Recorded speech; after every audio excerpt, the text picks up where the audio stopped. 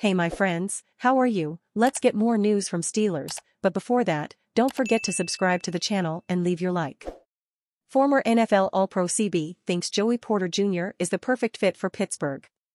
It is no secret that the Pittsburgh Steelers need cornerback help via the NFL draft as their top cornerback is newly signed 32-year-old Patrick Peterson. It should also come as no surprise that former NFL cornerback and member of the Denver Broncos no-fly zone defense Chris Harris Jr. is banging the table for the Steelers to draft a corner. The Steelers need a young corner opposite of Patrick Peterson, Harris Jr. said. They signed Levi Wallace. In 2022, they lost Cameron Sutton. To add a young cornerback like Porter Jr., 200 pounds. A physical corner is gonna fit right into Mike Tomlin's system in the way they want to play ball. I think he's the perfect fit for Steelers defense in what they need.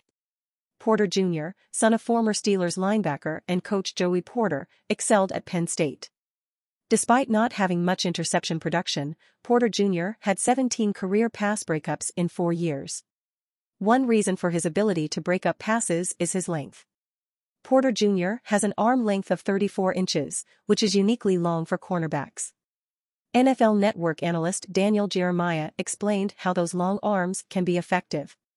He's got 34-inch arms, which you see in offensive tackles you don't see in corners, Jeremiah said.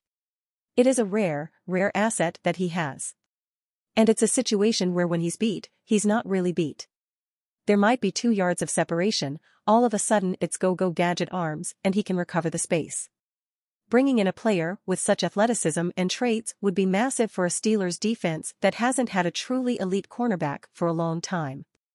The last time the Steelers had a true number 1 cornerback was early in Joe Hayden's tenure, and it's a position at which the team has been lacking. While Porter Jr. can be too grabby and only intercepted 1 pass at Penn State, those are things that can be easily addressed. Having a veteran like Peterson, who has seen everything, in the cornerback room would be really helpful for Porter Jr. Porter Jr. has been a commonly mocked player to the Steelers this offseason.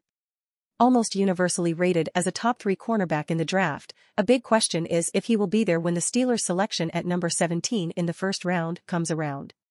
If he is around, there is a very good chance Porter Jr. follows in his father's footsteps and becomes a Steeler. And you fan, what do you think of the Joey Porter Jr. situation? Leave your opinion in the comments.